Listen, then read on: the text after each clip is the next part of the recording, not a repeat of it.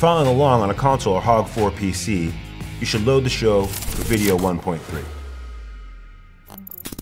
Let's talk about groups. Groups are used to select fixtures with one button press. They're stored in the group directory. To open the group directory, hold down Open, press the Group button. It's important to note that groups, they have no position information, color information, or beam information. They're just a series of fixtures. Now, when we did patch, you'll remember we pressed the Auto Palette button. That generates a set of predefined groups. Now, Auto Palettes doesn't know how our rig is hung or where our fixtures are placed, so it's useful to add some additional groups. Let's go ahead and make a group of the downstage color source pars. Selecting 201 through 206 brings them into the programmer. Press record, and you select the group directory button you want it to be in. Now to label this, we press set. Press set again to bring the on-screen keyboard up, and I'm going to label these DS for downstage pars.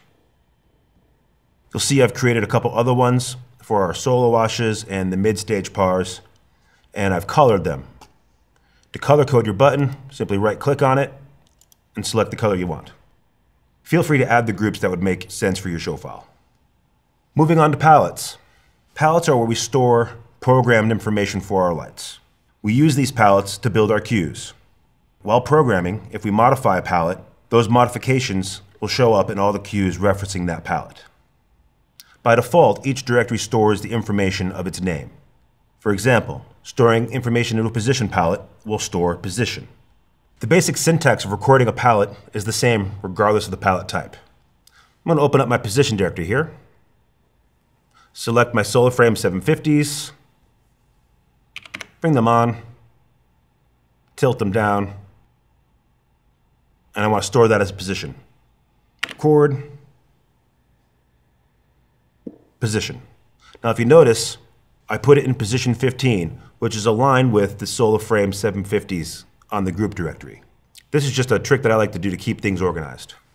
Now to label that, we type set, press set again to bring on the on-screen keyboard, and I'm going to label this 750 band. Now let's make another one. Let's move them all over to the drummer. Use my next and back keys to select the individual fixtures.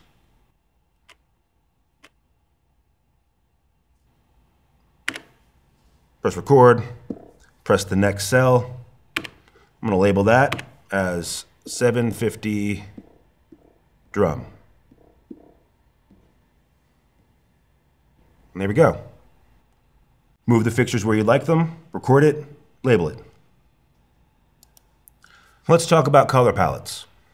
I'm going to open up my color directory here, and you'll see Auto Palettes has given us some predefined colors. But we may not want to use that, or we need something less saturated, so let's go ahead and make something. Go into our color kind, bring saturation to full,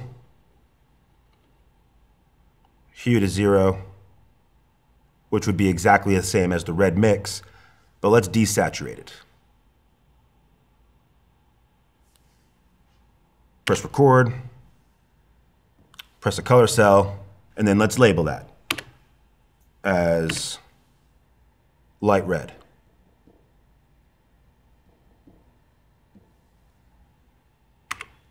Let's take a step back and talk about expanding on our position palettes we've already created.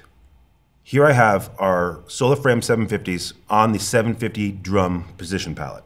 Say I want to change the beam parameters of this palette to be a little tighter on the drummer. I'm going to select my fixtures that I want to modify, go into beam, adjust the zoom,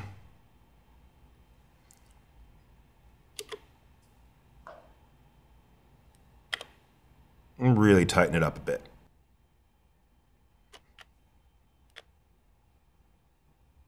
Okay, I adjusted zoom on the 3 fixtures.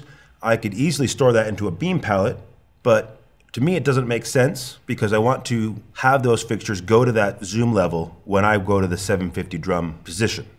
To do that, with the light selected, the modifications the zoom made, Press record, use position and zoom, select your new palette. Now you'll see in the palette window it has P and B, referencing that it's got position information and beam information. Select my lights, bring them down, and they're stored. All of our palette directories can be overridden to have any other information in it. For example, if I just wanted to have color in the position directory, I would simply select color and record into the position directory. If I wanted everything, I could select add all, and it would take all programmer information and store it into the directory I chose. In the next video, we'll look at recording some looks and playing them back.